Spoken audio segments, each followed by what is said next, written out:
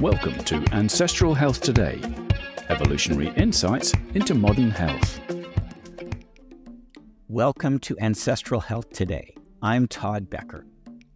We're starting a new feature on the podcast called Second Look, where we replay selected talks from past Ancestral Health Symposium conferences that we think will interest you.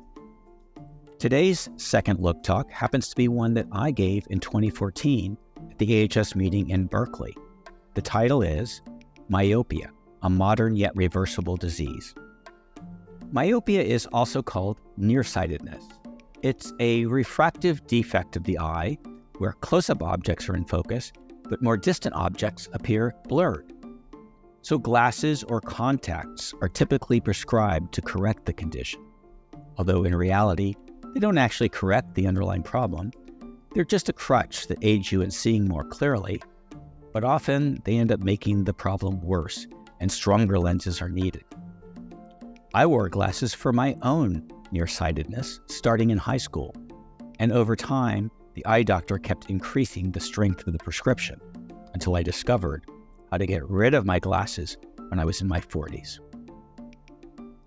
The first part of the talk is about the increasing prevalence and causes of myopia, including the underlying biology of how the eye becomes myopic by increasing in axial length, mainly due to environmental factors such as poor vision hygiene, things like spending too much time reading and looking at screens up close and not enough time looking at things in the distance.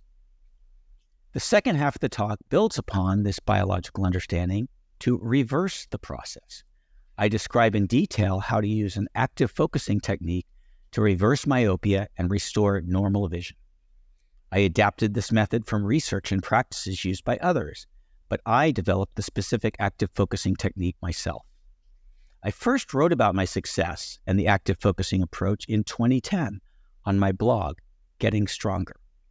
It's one of many applications of a general biological principle known as hormesis, which is the judicious application of low-dose stress to make the body and metabolism more resilient in many different ways.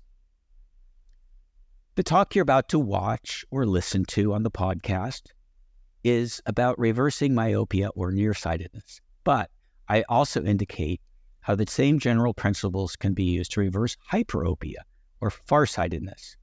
That's the condition where you have trouble focusing on fine print or objects up close, which is something that many people encounter as they get older.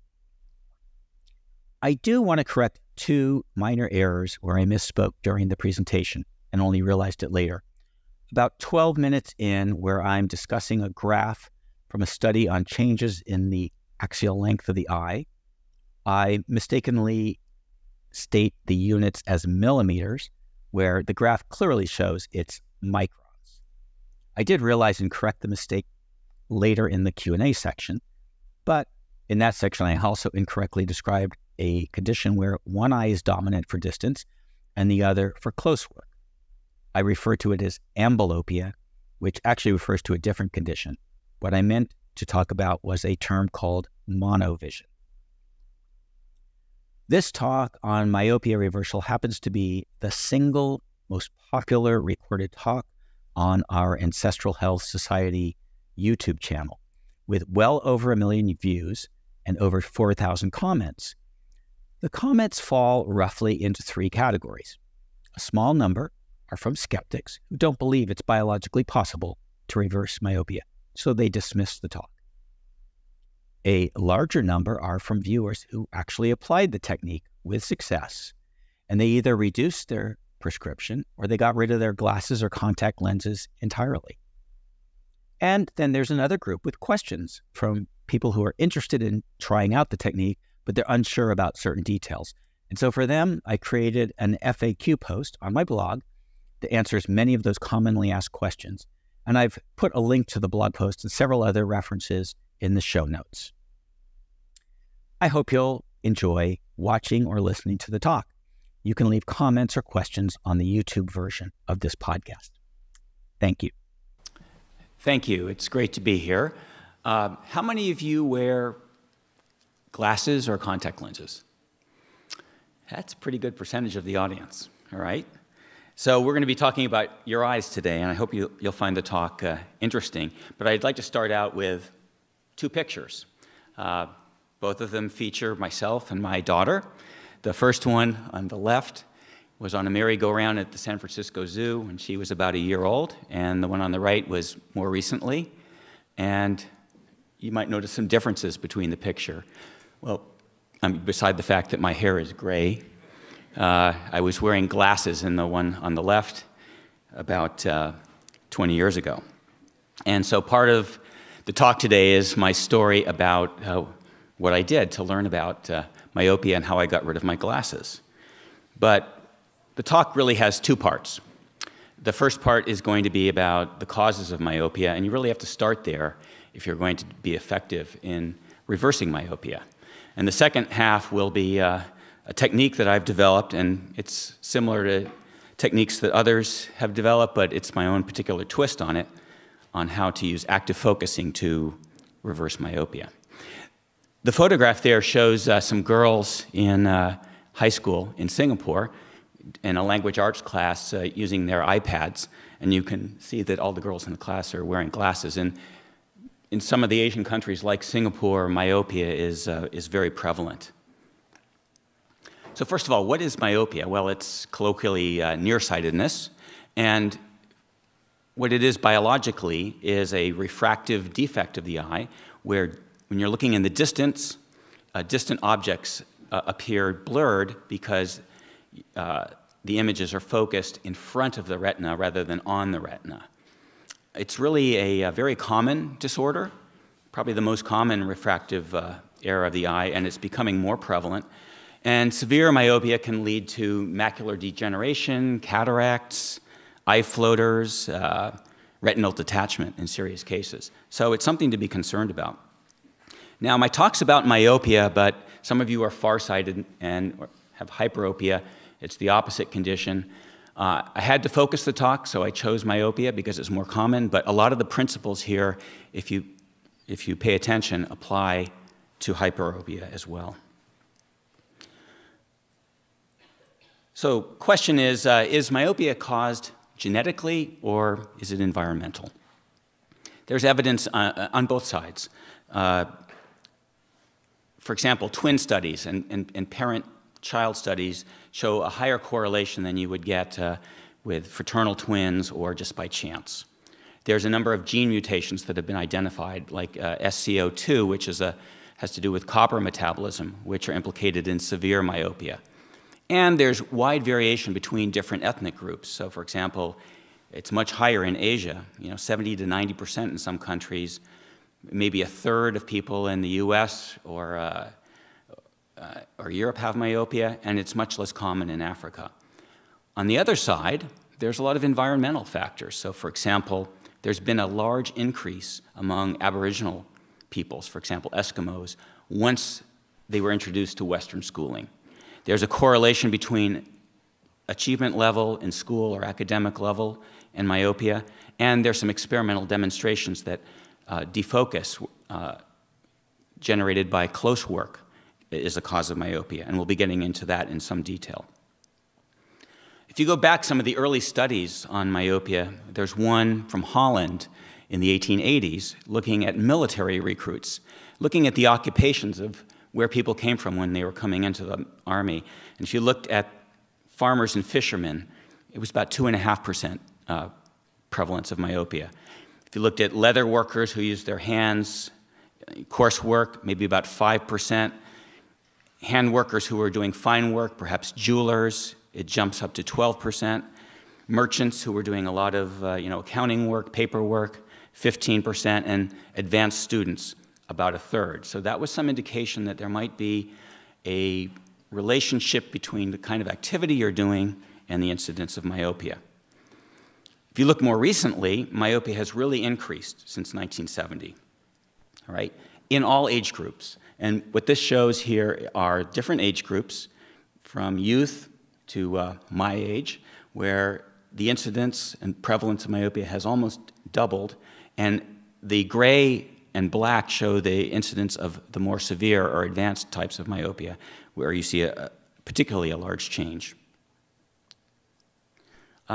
So if you look also at Aboriginal peoples, I think a good example is Eskimos. And this was a study done by Francis Young in 1969 in Alaska. If you look at the incidence by age group, it's very interesting because in 1969, there had been a school in operation for about 30 or 40 years. So those folks who were older than 40 had not had Western education. And you can see there's virtually no incidence of myopia there, whereas those who had been introduced to Western schooling had, in some cases, more than 50% incidence. Again, some evidence of an environmental factor. If you look at Germany, there was a study done just recently where people who did not complete secondary or vocational education had maybe 20, 30% or 20% myopia. Those who completed their secondary education, it bumped up to maybe 35, and then those who completed university, more than half of them had myopia. And there's some geographic distribution that indicates countries where, particularly in Asia, where there's more schooling. Even at young ages, like 7 to 9, we see that in Singapore, for example, 34% myopia, whereas Nepal, it's only 3%. And that compares to a modest maybe 7 or 8% in the US, again, in school children. So there's another environmental factor, which is diet, all right? And there's some studies, particularly by Cordain, showing that, for example, eating a lot of carbohydrates, not surprisingly, might induce a higher incidence of myopia. And it's been tied to hyperinsulinemia, to excess carbohydrate intake, to a deficiency of fish oil and essential fatty acids, and to mineral deficiencies. Now, Cordain took the view that actually genetics were not that important because he was studying children in the islands of Vanuatu who were in school 8 hours a day, and yet they only had about 2% myopia. But, as I'll argue later, it's not genetics or environment, but I think the two come together. And if you think about it in terms of epigenetics or environment acting on the genes, it's kind of like alcoholism, right? You can have a gene for predilection to alcoholism, but if you're not exposed to alcohol, you won't have that condition. Well, there was a study done by Douglas Frederick in 2002 showing that if you had the genetic indicators for myopia and you engaged in practices, myopogenic practices like education, near work, you could get strong myopia, more than 2 diopters. Whereas if you're not predisposed and you had those habits, you might get some milder myopia. However, if you had practices that were non-myopogenic, basically either a low level of education or occupation that didn't involve a lot of near work, there was either mild or no myopia. It's a very interesting paper. So let's get into the biology. How can you explain this? All right? So I think it's important to start with an understanding of how the eye focuses light. If you look at the eye, it has this lens in it, the crystalline lens, which just as in a camera, can change shape to focus light on the back of the retina where you perceive the image. Now, when you're looking at distant objects, and most of the rays are coming in parallel, the lens is fairly flat, and so there's not much focusing needed. However, when you're focusing close up, the lens actually has to expand and become more curved. And just like with a magnifying glass, you'll tend to be able to focus the light. Now, a healthy eye can go back and forth between those two focusing states rather easily. However, what happens in myopia? It really is a process that develops in a couple of stages.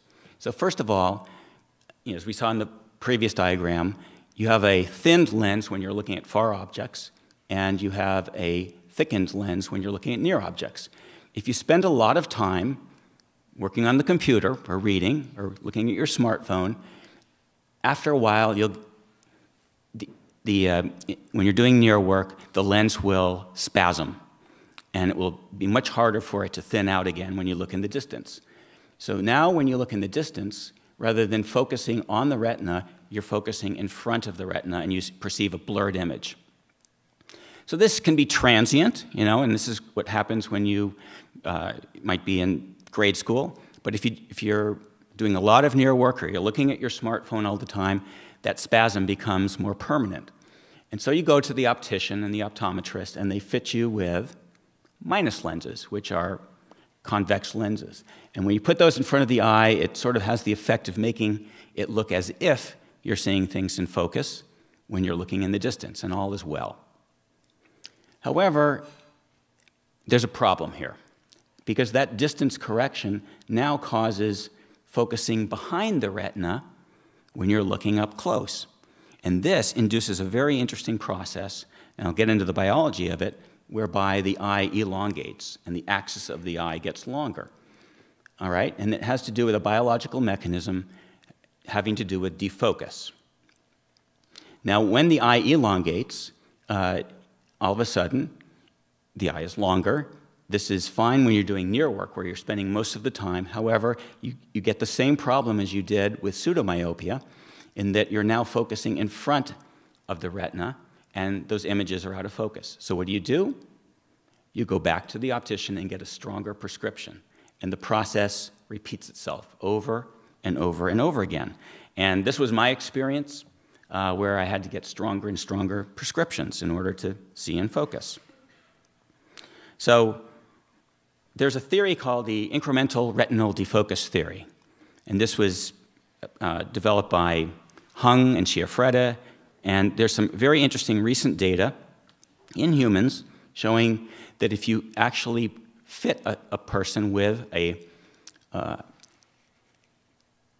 minus lens, right, the axis of the eye will grow. And here, in just the course of an hour, the length of the eye has increased by more than 5 millimeters, which is significant because the eye is only 25 millimeters long. On the other hand, if you put a plus lens in front of the eye, over the course of an hour, it will shrink, right, by about 10 millimeters. And if you just put a neutral lens on, there's no change. Now, this is a study in humans. This is very recent. A lot of the older data was in primates and in chicks. But this is exciting because they now have tools using a photometer where they can actually measure the length of the eye when you're focusing. And this is, I think, pretty interesting proof of what's going on. So what's actually happening is that when you're fitting the eye with this lens and you're focusing behind the retina, there's a process by which there's a growth of scleral tissue. And the scleral tissue grows in response to some neuromodulators that are secreted when there's a defocus. It's actually quite interesting. It's been experimentally demonstrated. So these neuromodulators increase the elasticity of the scleral tissue and allow the eye to elongate. The same process, by the way, can happen in hyperopia, where you're focusing in the other direction, and you can cause the eye to become shorter. So let's see if we can put this into practice. Can we take this learning and turn it into actually a method for reversing myopia? I mean, there you saw an experimental demonstration how actually putting a lens in front of the eye can change its shape. So in this regard, I'd like to touch on a key principle that I write about in my blog, Getting Stronger, and that is hormesis. Hormesis is a beneficial response of an organism to a low-dose stressor that's otherwise detrimental or lethal at high doses. And it works by activating various defense or repair mechanisms. And there's a lot of examples you might be familiar with, for example, exercise and immunization, calorie restriction, exposure to hot or cold. These provoke an adaptive response. UV radiation, phytonutrients, formation calluses. If you play the guitar, go barefoot, you get the growth of skin there. And I will argue that active focusing is also analogous to exercise in this respect. Exercise, particularly weightlifting, is a great example of hormesis, right? If you're lifting heavy objects, you're causing these micro tears, micro trauma to the muscle, and you get a super compensation as a result. As long as you don't overdo it, your muscles will grow back stronger. The key is you've got to do training optimally by working at the edge of failure. If you overtrain, you'll damage the muscle. If you undertrain, you don't get a response. And this is sometimes called the specific adaptation to imposed demand, or the SAID principle. So how can we apply this to reversing myopia? But first, imagine that you walked into a gym and you wanted to get stronger, and you applied the same model that an optometrist did. Now, you go into the eye doctor, and what they're giving you when they give you a pair of glasses or lenses is essentially a crutch, right? You want to have immediate satisfaction and see things crystal clarity right away. You don't want to do any work. Well, if you went into the gym and instead of working out, they said, here, we're going to put an exoskeleton on you. And this is not a joke. There's a defense contractor who's actually proposing this for soldiers who have to go on long, hikes and training missions, that you would wear this exoskeleton, and as you move, that would amplify your muscular strength and it would make life easier. Well, what do you think would happen if you wore this exoskeleton all the time, right? Probably the same thing that happens to astronauts in space. Their muscles atrophy, they get weaker, and when they take off the exoskeleton, the problem's even worse. Well, my argument is this is exactly what you're doing when you're wearing glasses. You're weakening your eyes. So let's talk about then how we can apply hormesis to make your eyes become less myopic. Well, there's a few techniques. First of all, there's print pushing and plus lenses, which you use while you're reading. Secondly, there's, for distance, there's the use of progressively weaker lenses or fusion of ghosted images, which I'll talk about. So you first have to understand how myopic you are, and the best way of doing this is to use a Snellen chart. You're all familiar with this if you've gone to the DMV or if you've gone to the eye doctor. It's a series of letters with different lines, and you stand 20 feet back and see how far down you can read. So if you could read down to line 4 there, or let's say line 5, the PECFD, you would have 20/40 Snellen score, which means you can see at 20 feet what a normal person can see at 40 feet. And if you can only read the E at the top, well, then you've got a problem.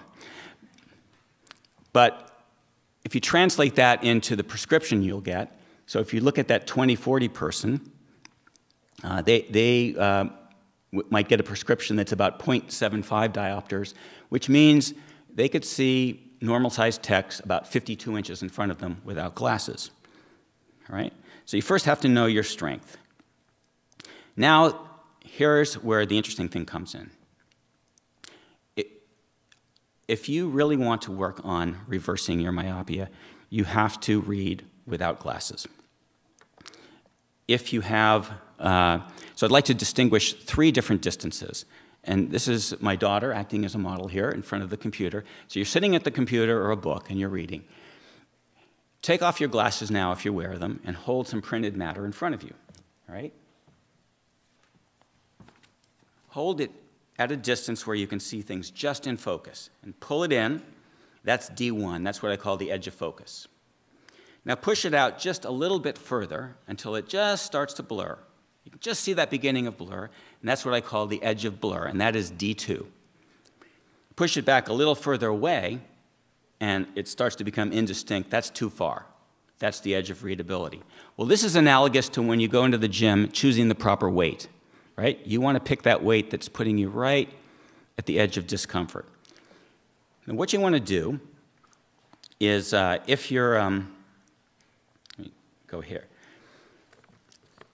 is move back and forth between D1 and D2 while you're reading, and just keep pushing it a little bit, and you'll feel that it's a little bit discomfort, a little bit uncomfortable, but never painful and never difficult. And so you'll be reading between D1 and D2. And do this for about 2 to 4 hours every day. Take a break every 15 to 30 minutes or so.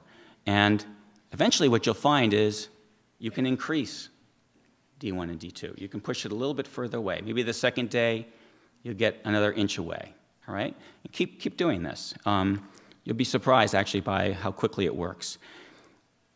Once you get to 20 inches away, if you can see that, you're in great shape. Now you need to use plus lenses, all right? So if your myopia is strong, you don't need to use anything. But if your myopia starts to get weaker, now you use plus lenses. So here's what you do if your correction is a little bit weaker. If you have a correction of like less than -2 diopters. You go into the pharmacy, and you'll see these racks with readers, and you might try on the +1 or the +1.25 or the +1.5. Pick a pair so that you can read comfortably at 15 to 20 inches. So now you're actually starting to handicap yourself. This is like going for a run carrying weights, right? And you're going to get stronger faster this way. You might buy several pairs, and as you get stronger and stronger, you might be up to a +2. Now you're going to find that as you look at the distance, everything is starting to get clear, and that's pretty exciting. Keep going and keep testing your Snellen, every week to see if you can read further and further down on those lines.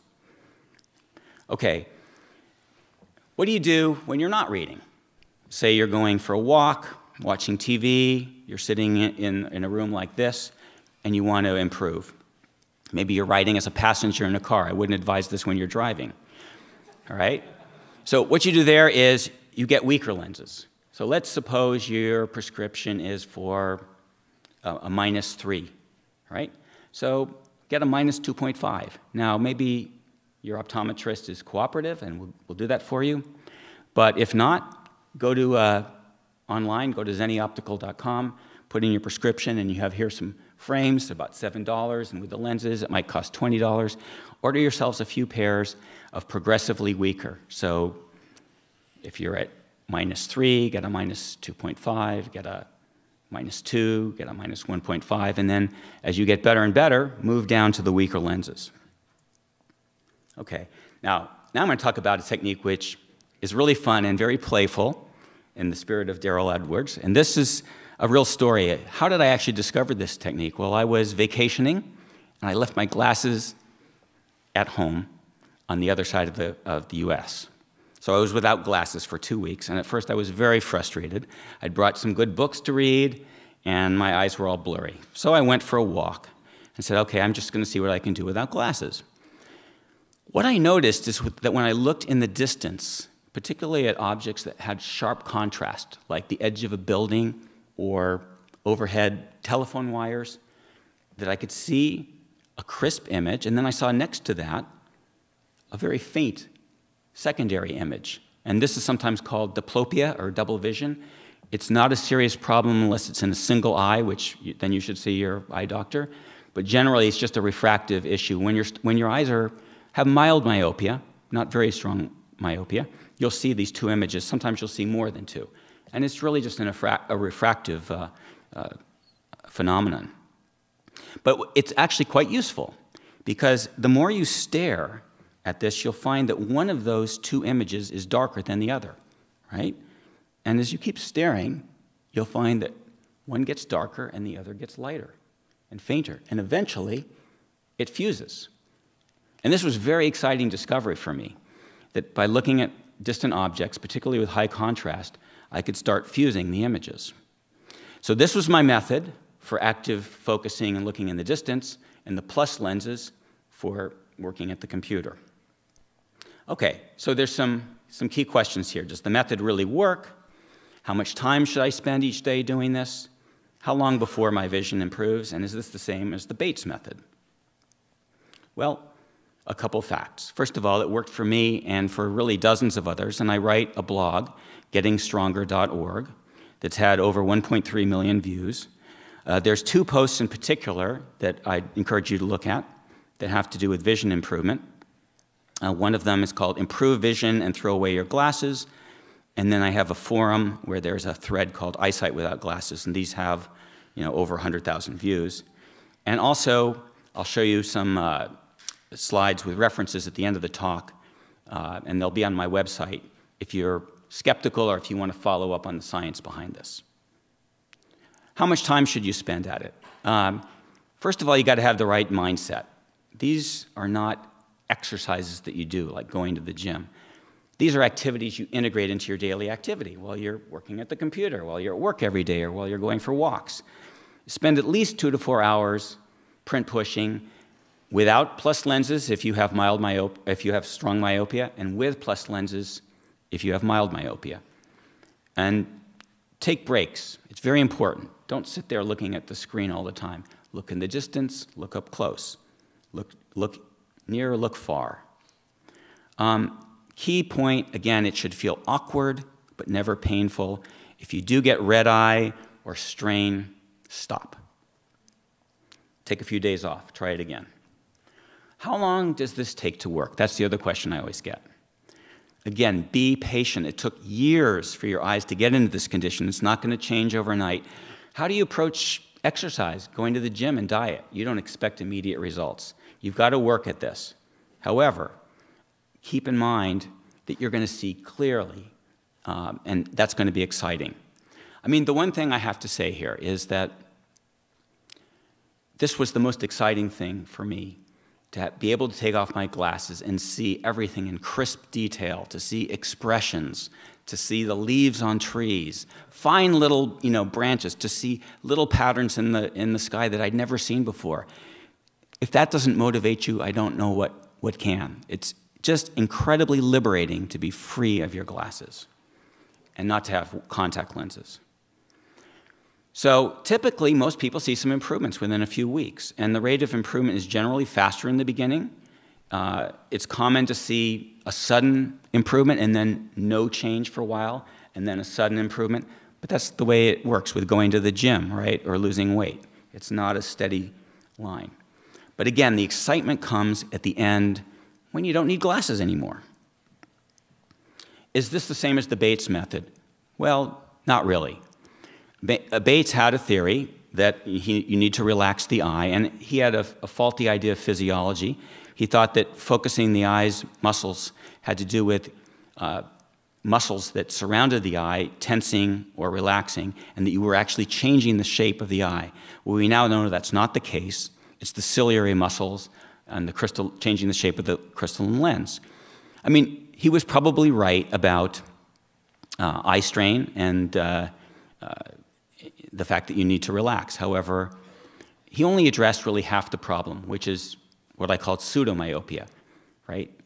That initial period where you're not being able to see in focus. He really didn't address axial myopia because he didn't know that the eye would get longer or shorter. And unfortunately, his methods of relaxation and distance viewing, they're great, right? I think they're fantastic. But they really don't do anything for those of us who are sitting at a computer all day, right? Because you can only spend a certain amount of time looking in the distance, and what we know from the incremental retinal defocus theory is that it's kind of the time averaged exposure to different focal lengths. That's important. So if you're going to be spending a lot of time at the computer, you need a technique, and that's where the print pushing idea comes, right? Holding the piece of paper or the screen at that right distance, not getting too close, not relying on your lenses, but working right at that threshold between focus and blur. Focus and blur. It's a very tiny threshold, and you can find it pretty easily. All right? So that's what Bates didn't offer. Okay? So I would like to summarize. Your eyes are adaptive organs, just like your muscles, just like your metabolism, just like everything about you. You've been reading close-up for years. You've been working with smartphones. Those are a particular problem with kids, right? They're looking at their smartphone or their video game all the time. And as a result, your lenses are in spasm. You need progressively stronger lens prescriptions to correct that problem, but that only makes your eye get longer and your myopia worse. So reverse the process. Do the opposite, right? Use that same adaptability to reverse the process and use active focus. Take time out from your busy routine, look at distant objects, move back when you read. If you're sitting watching a TV program, sit as far back as you can. If you're in a lecture hall, sit as far back as you can to see everything without your glasses.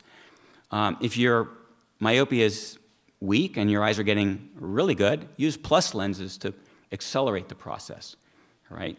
And when you take those plus lenses off, you'll find, wow, everything is really crystal clear. So stimulate your eyes. It's very important. Play with your eyes. Have fun with this. This is not a chore. Build it into your daily life. Make it a habit, but make it a game. When you're walking along a trail, look at every little branch, right? Trace those branches. Look at the shadows. See what you can make out, right? There's this wonderful world around you. You're not noticing but a fraction of the details. And it's just so stimulating to be able to do that without your glasses. What I can tell you is the more you do this and the more disciplined you are about doing it, the better your results will be. So anyway, that's all I have to offer you today, and I'm happy to take questions.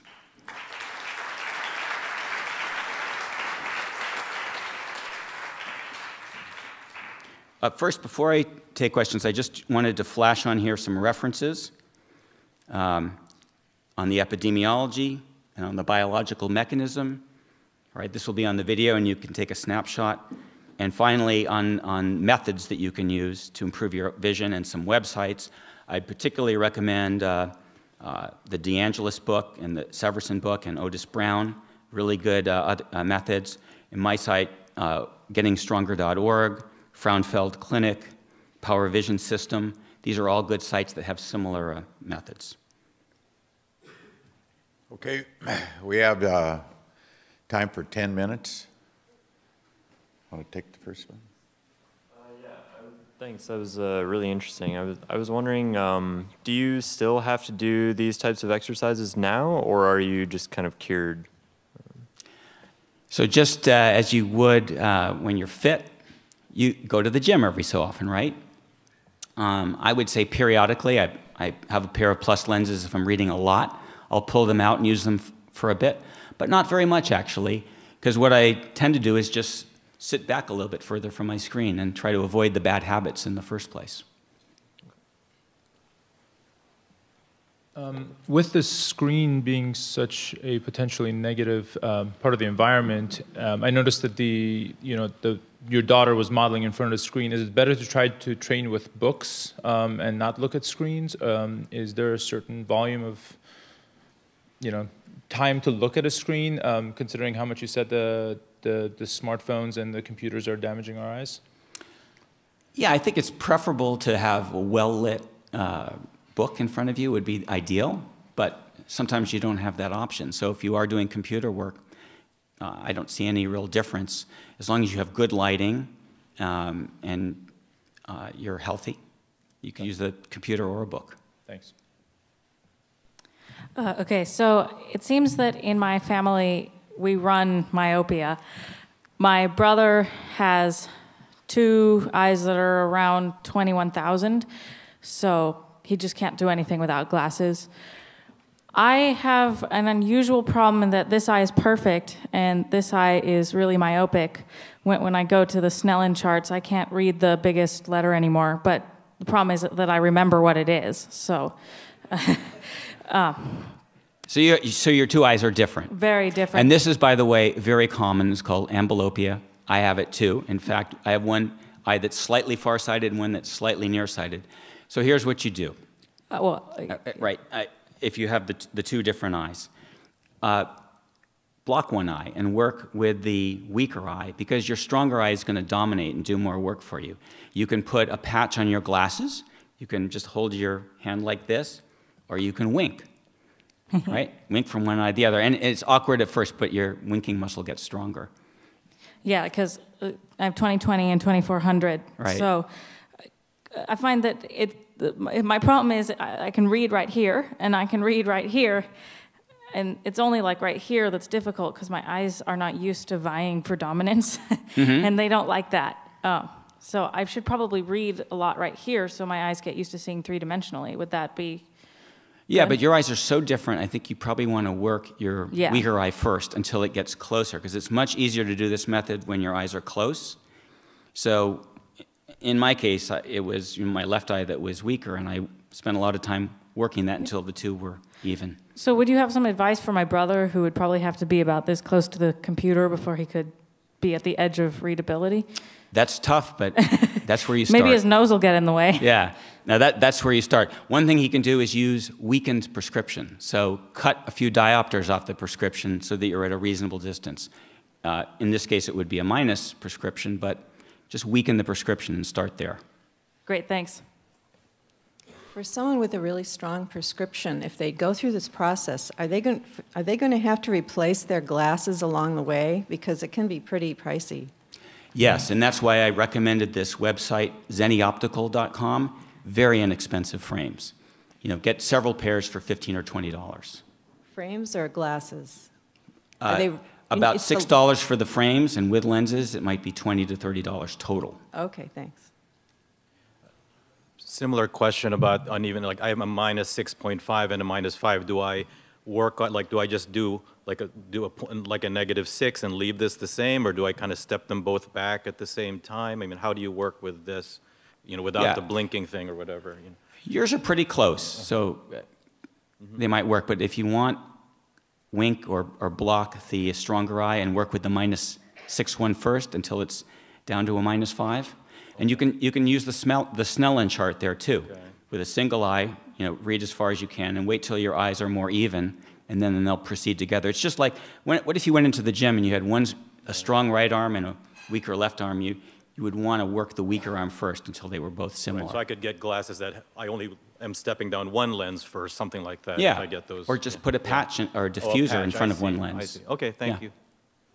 Hi, I was just curious to see how much your axial length has actually changed since doing this method. Unfortunately, I don't have the device for measuring my axial length. That requires a sophisticated apparatus. However, the study that I cited there, you can read about 28 different patients and see all of the measurements that were made on their eyes. But typically, if you look at the results that they got, it would be by several millimeters. So I saw... several microns, yes. Okay. So I think one of the things that your method teaches is improving your visual acuity and not necessarily changing any of the optics of the eye, which can help.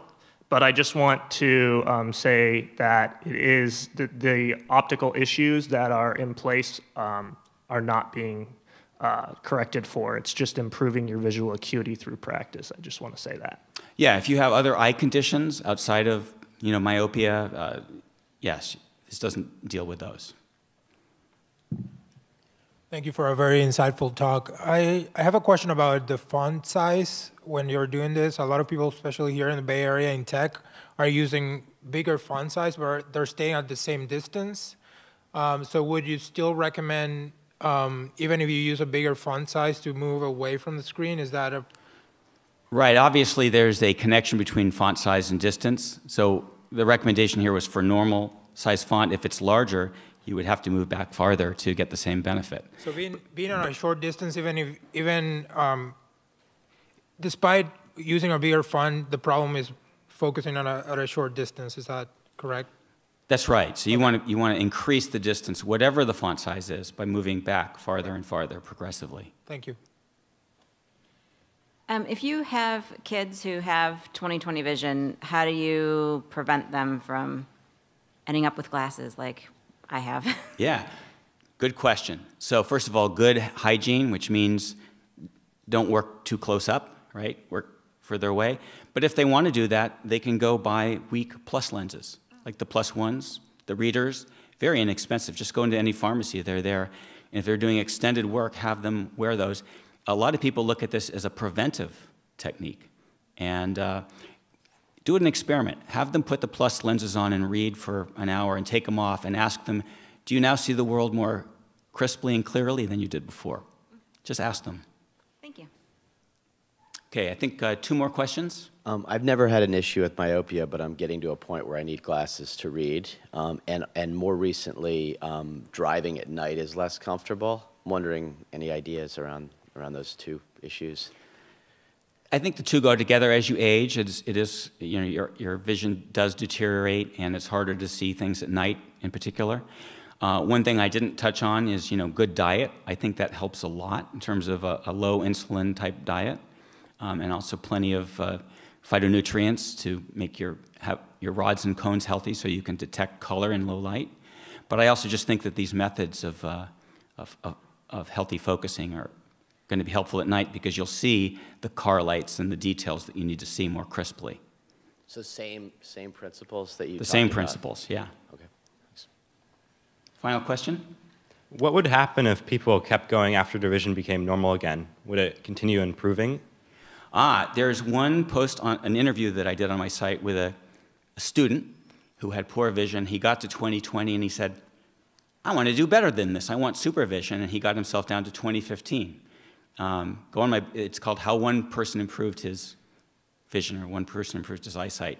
And he used the method to get all the way to 2015. And if you kept going like that, would that create the opposite problem for myopia? No, I mean, so you just get better and better distance vision, right? But you can use the same process for hyperopia. If you cannot see things that close up, then you have to read like this, then do the opposite. Pull them in until they're at the edge, and eventually you'll be able to read more close up. You basically can change the shape of your eye in either direction by using active focusing. Right, so would continuing after it was normal, like after myopia is fixed, create hyperopia?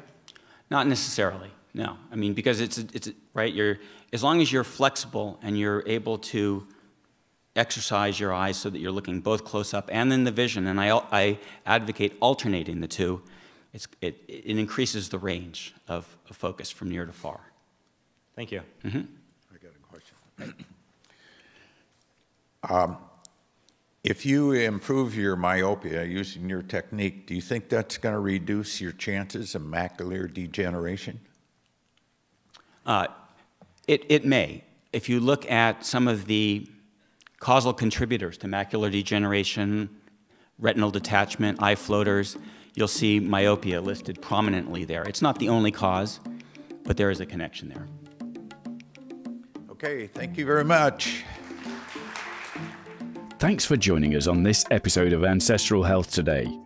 We hope you enjoyed our discussion on how evolutionary insights can inform modern health practices. Be sure to subscribe to our podcast to catch future episodes.